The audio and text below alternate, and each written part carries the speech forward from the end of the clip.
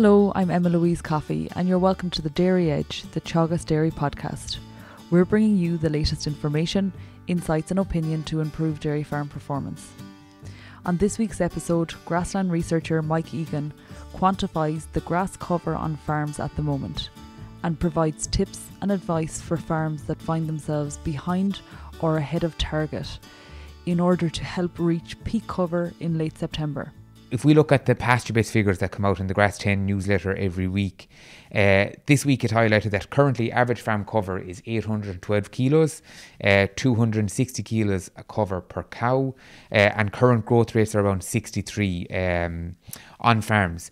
So if we look at the averages alone, we're probably a little bit behind target. We'll go into the targets in a minute, but more worryingly is probably the range that we see within farms. So looking at the pasture-based figures again, Micheál Leary sent them on to me.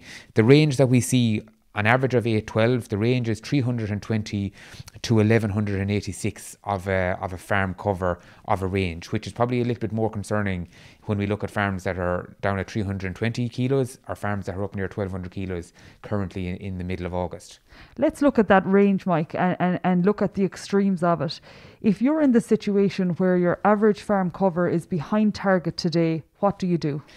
Yeah, look, if we look at, and PastureBase have targets up on the website too, we know at the moment we're now somewhere around the 25th of August, so the middle to the end of August. We know that we should be sitting, depending on stocking rate, between 750 to 990 kilos of an average farm cover coming up to the 1st of September.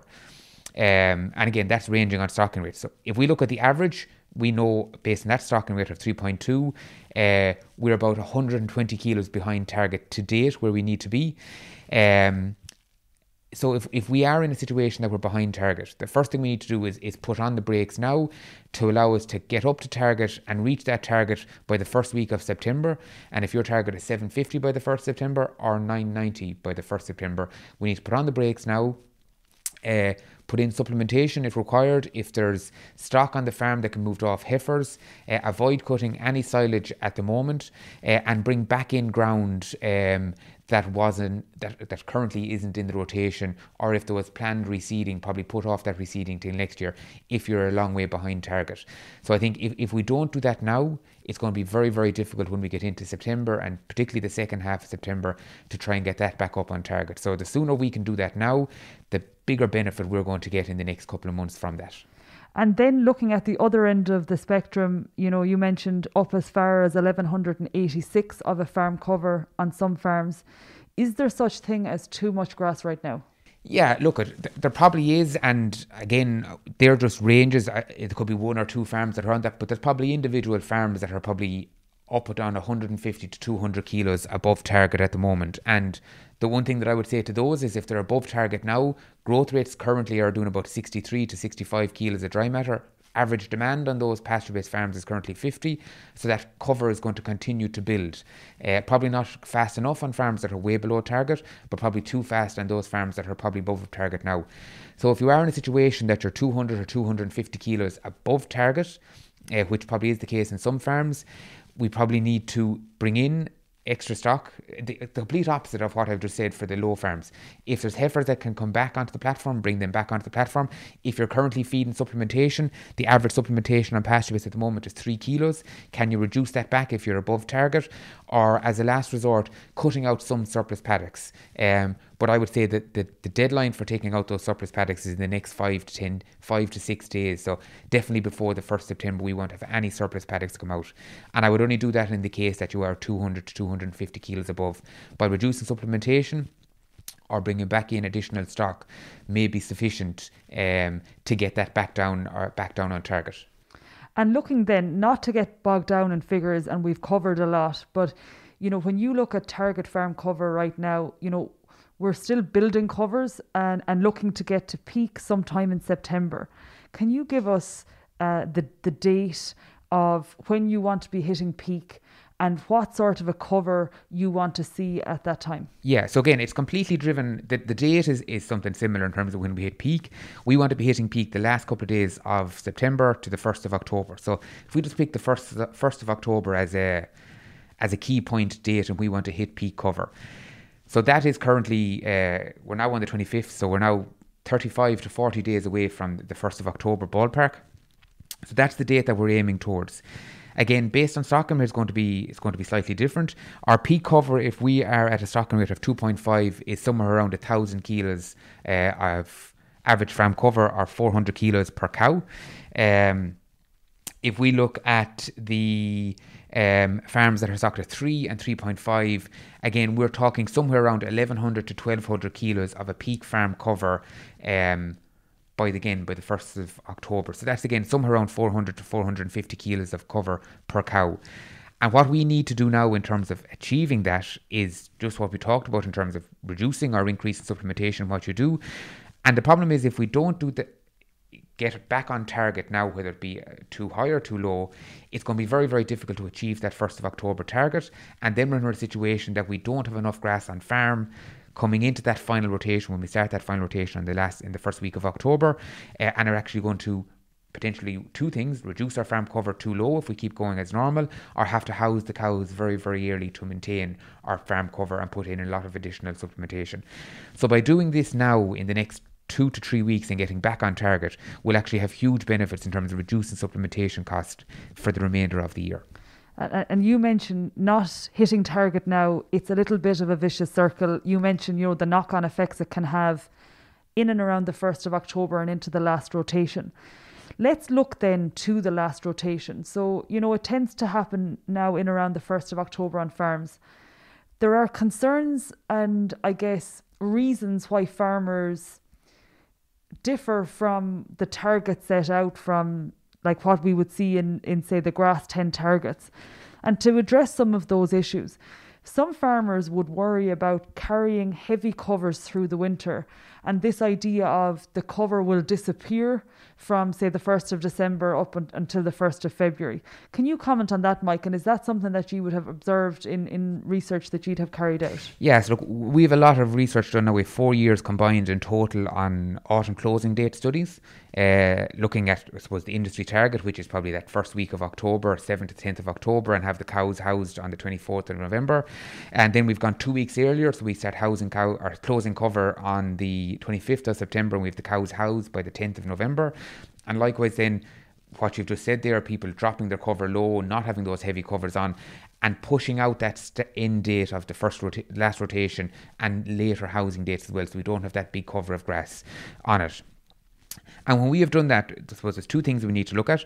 The first thing is on the autumn part of that, what happens when we house the cows earlier to try and build up that farm cover, and then what happens over the winter and into the spring period.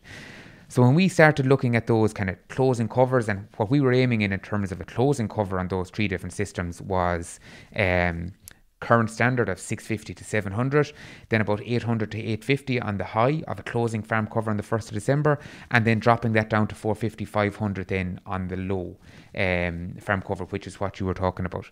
And when we did that, we actually didn't see any impact on late lactation milk production. So regardless if the cows were housed earlier or later, we didn't see any significant difference in daily milk yield or milk solids production. When the cows were fully housed and on full-time silage, we did see a slight reduction in protein percent of 0.1. Again, marginal, and it was just when cows are housed fully. So the late lactation, there isn't a huge impact on actual animal performance. But by going that later and dropping our farm cover lower, it has significant impacts on our overwinter growth rates and the amount of grass that we have available on farm as well coming into the following spring. And just in that point that you raised there too, and I hear it all the time when we're talking to discussion groups too, that this paddock is too heavy to carry over. I'm going to use it or lose it is probably the term I hear an awful lot. And okay, so if we look at it, and there probably is a certain sense that if there's a very heavy cover of grass there coming into the winter period, is that too heavy to carry over? Are we going to get significant herbage loss and tiller death and tiller mortality? And the 2 students that were working on this project was Aisling Claffey on the animal production side, and then Caitlin Looney on the grassland agronomy stuff. And Caitlin did a huge amount of work on this senescence over the winter period. And typically what we see is tissue turnover, is what we would call it.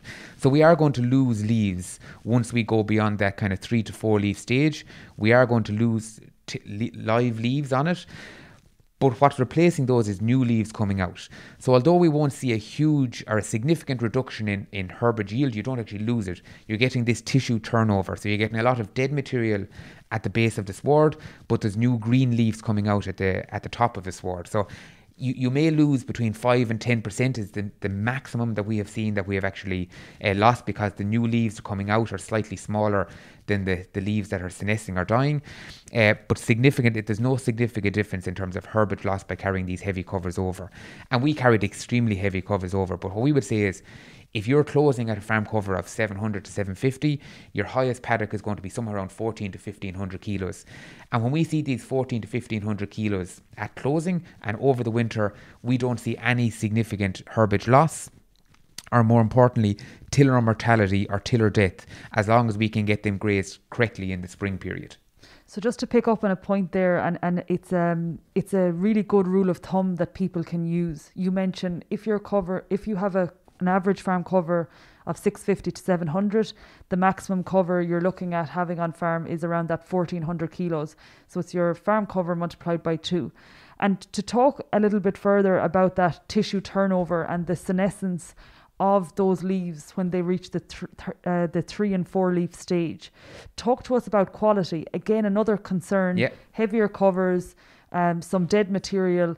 Is that leading to a lower quality sward in the springtime? Yes. So if you have swards that have more dead material in the base of the sward, dead brown senescent material is of poorer feed quality than green live leaf material.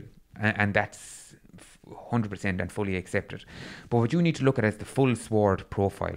So if you have a cover, and when we looked at these different closing dates, so the early, the normal and the late, and the dates I said earlier, when we looked at the quality of these swards in spring in the first rotation, we did see a reduction in OMD quality of these swards coming from 82% on the early, so the very high covers we had an 82% OMD, whereas on the lower farm cover we had an 85%.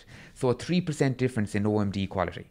So we did have a reduction in sward quality, but again we were reducing it by 3 to 4%, down from 85 to 82%.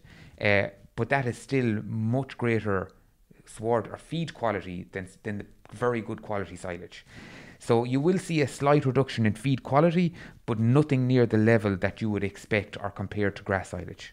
And if we think about, UFL value based on, when we order a concentrate from the co-op or the merchant, we talk about trying to get to that 1 UFL, and typically it's a little lower than that.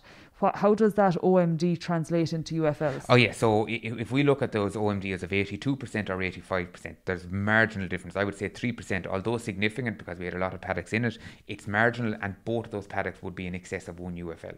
So there is no issue on terms of the actual reduction in feed quality in it, although there is a reduction in overall quality. The feed going into the animal is still of huge importance. But just on that, so if we look at that kind of feed quality of 82 versus 85%, what we have within that is an opening farm cover of 1,000 versus an opening farm cover of 700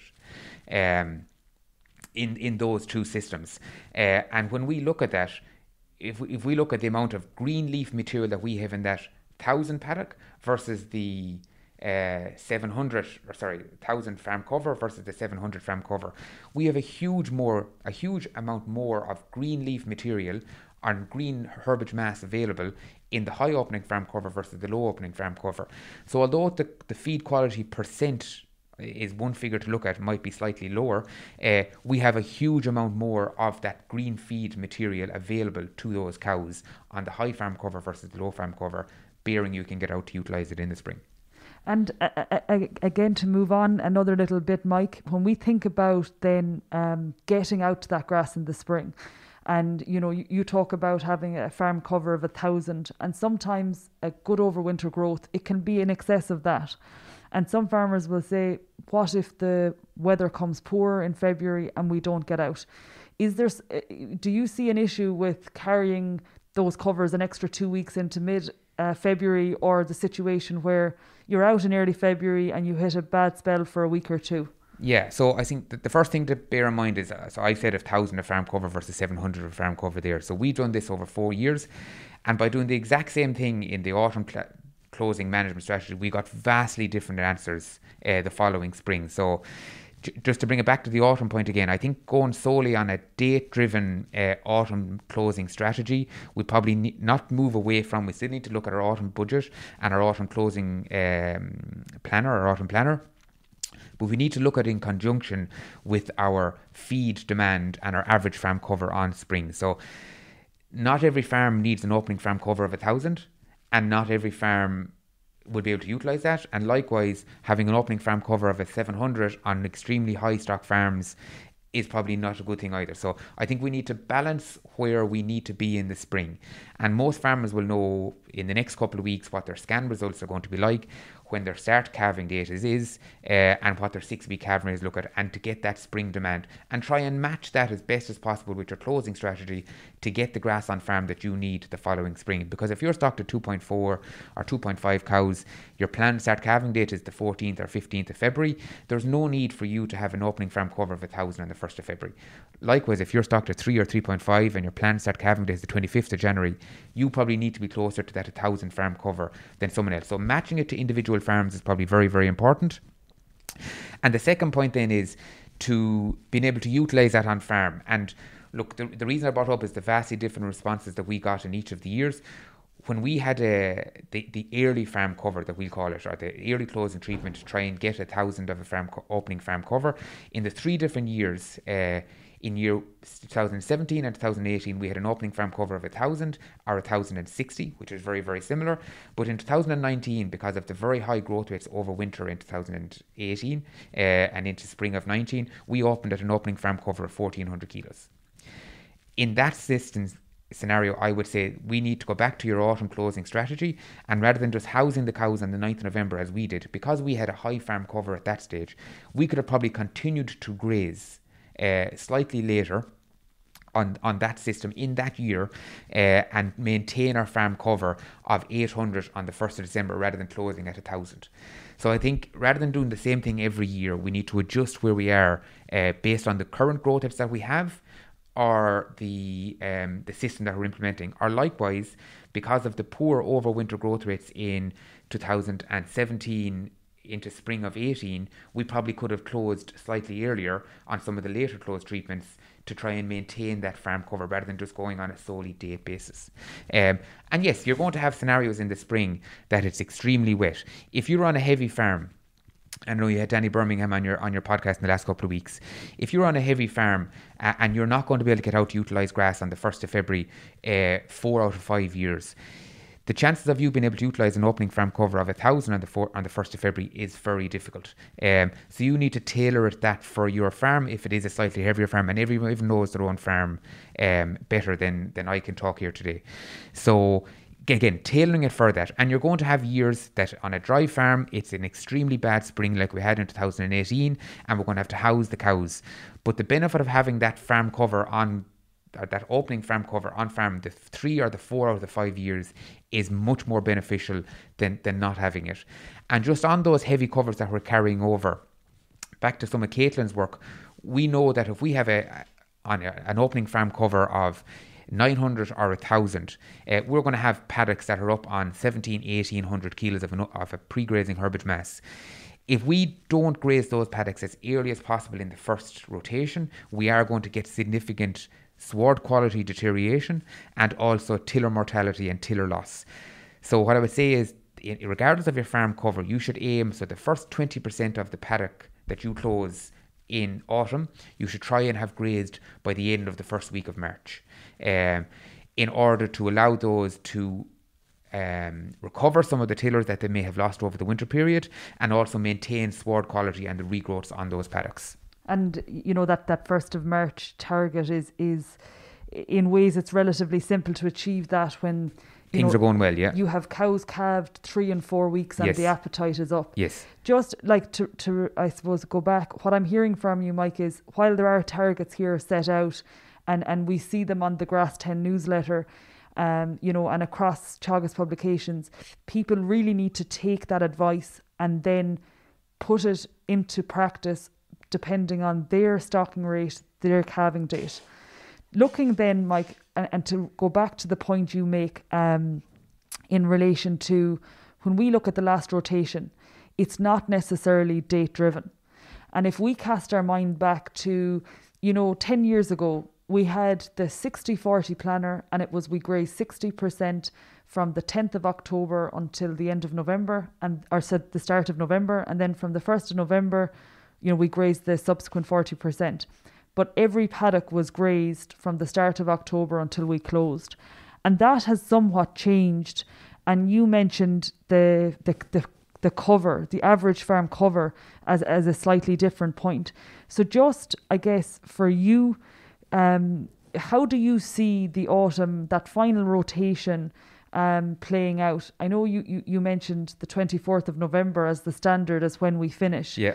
That seems to be happening earlier and earlier on farms as a consequence probably of not achieving peak, but also acknowledging I'm at the cover where I need to close. Yes, so I think the autumn planner is excellent, and if you're going solely on the autumn planner, things will work out on average.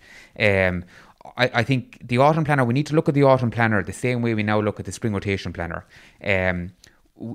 We do it on our computer coming up now to the end of the final rotation, so most people should have their autumn budget done anyway at the moment to see where they are on the PastureBase site, and adjust accordingly, and also our autumn planner. And you can put in the interim date there as well. So you've mentioned 60-40. You can change those dates slightly, but I still think that works quite well.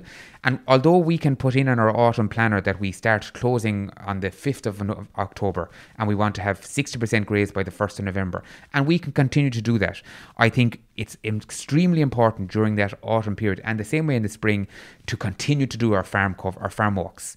The problem is when we just look at the autumn planner in isolation without doing any farm walks during that period, you can run into a period of a deficit or too high of a farm cover, either or depending on the year. So I still think we can look at that autumn planner and the 60% or 70% some people are going to now by the 1st of November, and reassess where we are at that date. And if we're in a situation on the 1st of November, we know we want a closing farm cover, and I think we need to look at a standard date for a closing farm cover of the 1st of December, not on housing date. They're two different questions, or two different aspects. But if we look at, we want 800 or 900 on the 1st of December, I'm currently after grazing 60% of my farm, like the autumn planner has told me. Now on the 1st of November, my current farm cover is 400. I'm not going to double my farm cover, and that's if I continue to graze the remaining 40%. I'm not going to be able to double my farm cover from the 1st of November to the 1st of December to get to 800. So in that instance, although you have grazed 60% of your farm, you just change the start date, and although you had a paddock planned to graze in the next couple of weeks, that is now closed, to bring back up your farm cover in line where you need it to be. Or likewise, if you're on the 1st of November and you realise that you have a farm cover of 1,000 and you only have 40% left to graze, and when you actually realistically do it, your closing farm cover is going to be somewhere around 900 or 1,000, too high where you want it to be, then you can continue to go back in and graze a paddock again that you had theoretically closed. And it's very easy to mess around with that on your PastureBase too, and say, if I put in this paddock that is now grazed and graze it again, what will it do to my farm cover? Or likewise, this paddock isn't grazed, but if I take it out of the grazing rotation and say it now is closed, what will it do to my farm cover on the 1st of December, and predict it forward? So I think you need to look at the two things in combination together, your autumn planner and your farm cover and your feed budget management.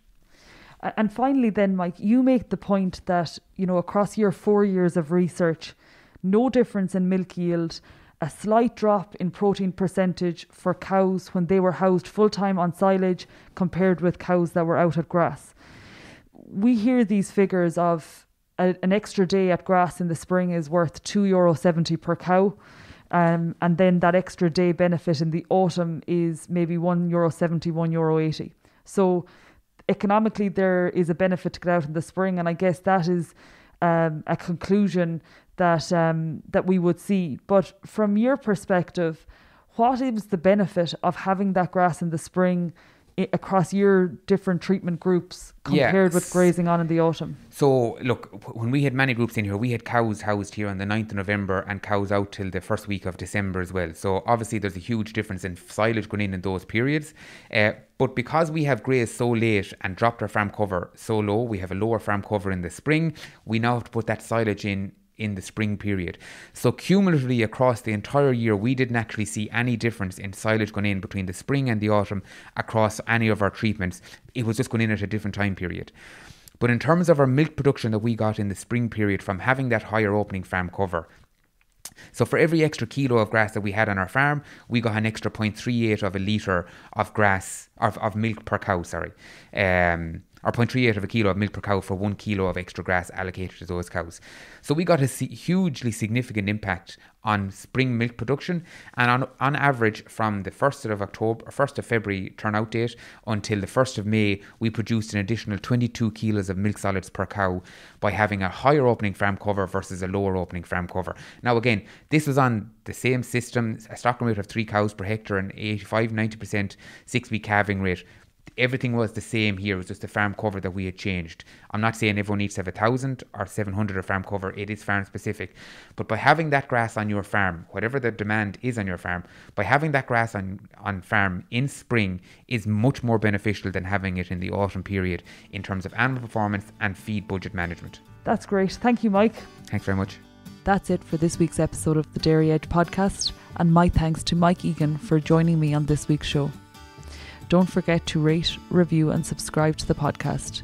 You can listen on Apple and Google Podcasts as well as Spotify. And for more information, go to the Teagasc website at teagasc.ie. I'm Emma-Louise Coffey, and join me next time for your Dairy Edge.